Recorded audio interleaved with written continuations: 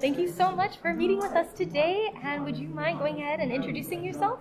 Yes, I'm Kari Wahlgren, and I'm a voice actress.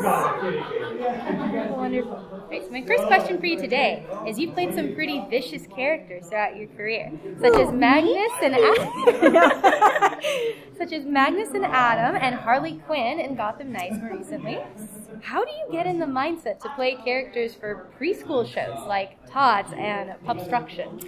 You know, it's so funny. I just became a mom 11 months ago, so the whole preschool age shows have taken on a whole new kind of specialness to me. Right. So I definitely tap into that. But I think we all have kind of a dark side, and even if we don't flip someone off in traffic, or even if we don't say what we really want to say to the person that we, you know, get snubbed by and somewhere, all of that is inside of us. So with the villain characters, it's just a fun excuse to get to let that darker side out. So people always ask me, is it more fun to play heroes or villains? And it's always villains.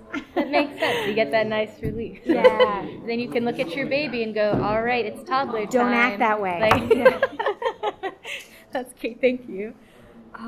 Oh, and then you just released an awesome jazz cover of Nothing But a Good Time on Spotify and other platforms. I really enjoyed hearing that. But what inspired you to do that version instead of the original? Because it seems like kind of like that soft rock is like more of your thing. And this, it felt very natural, so I'd love to know how you came up with that. Thank you. Yeah.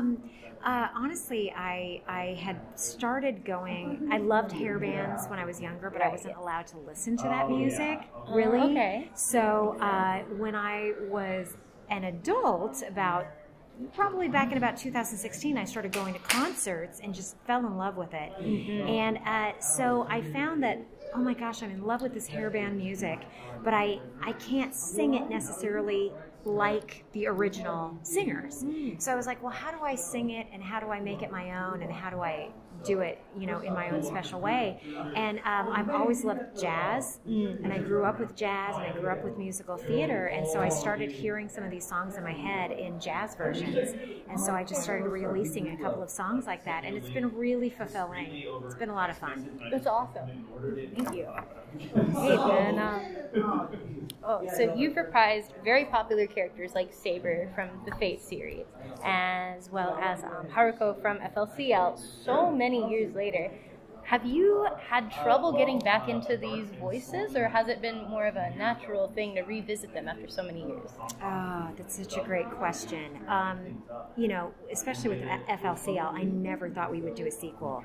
After people would ask over the years, and after a certain number of years, I would think to myself, let's just give it a rest, guys. They're never going to make a sequel, right? You know, 13 years later. Yeah, after a decade, you kind of want to give up. Yeah, you just kind of think, well, it's just never going to happen.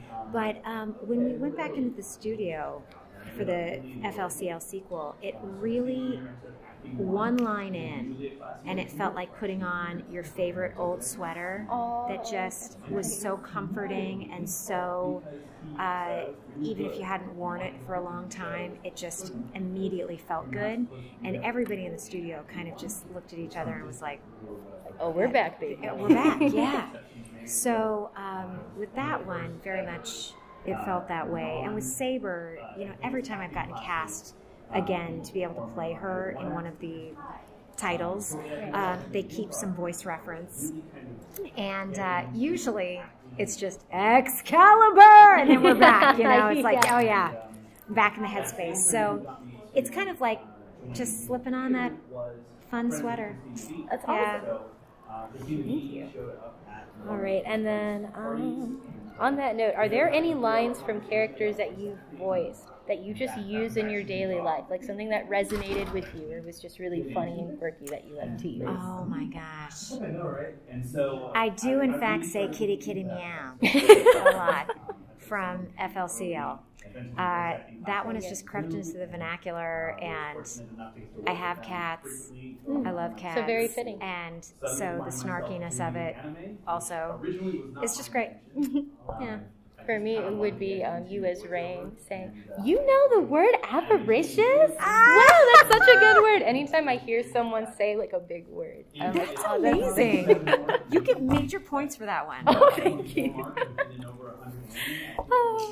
And then, oh yes, so you've, do you ever play, I know you do like some video games, more old school stuff, but I was wondering, since you've done so many video games yourself, like Mileena and Kitana in Mortal Kombat 1 and Arena in Final Fantasy 15 as a DLC character, you can use her. I was wondering, do you ever play yourself in these video games just to kind of get a taste of like the other side? I do, but I play badly. Like, I play so badly that if I at all, like, I like to do it just so I can kind of see how the gameplay turned out. But if I want to get any further in the story or the levels, I just have to watch clips on YouTube or something like that of people playing or doing the cutscenes, because I'm such a bad gamer. Oh, that's totally. So what are the games that you like to play, like, normally? Well, okay, as far as video games, I'm super old school. Like, there's something just very comforting to me about Ms. Pac-Man and, you know, Mortal Kombat 3. Okay, like, that was my gateway Mortal Kombat game. So, you know, they have the consoles now where they've got all of the old classic games built in there. And so that kind of takes me back to way, way back to childhood. Oh, I was playing Mortal Kombat 3 in like Texas Roadhouse before dinner. Pizza Hut. Pizza Hut! Oh my god! Okay. So oh my gosh, you know. Yes, ma'am. Yes. You're my spirit sister on that, so Thank absolutely. you very much. Okay, so I think that's about all the questions we have.